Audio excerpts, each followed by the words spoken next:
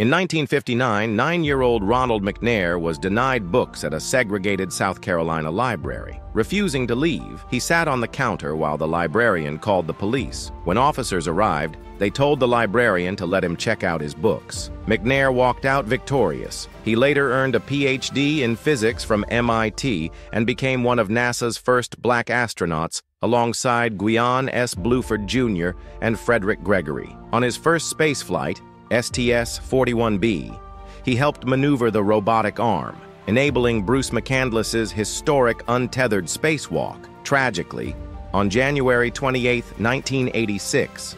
McNair was aboard the Space Shuttle Challenger when it exploded 73 seconds after launch, killing all 7 astronauts. The library that once denied him books now bears his name, honoring the determined boy who reached for the stars.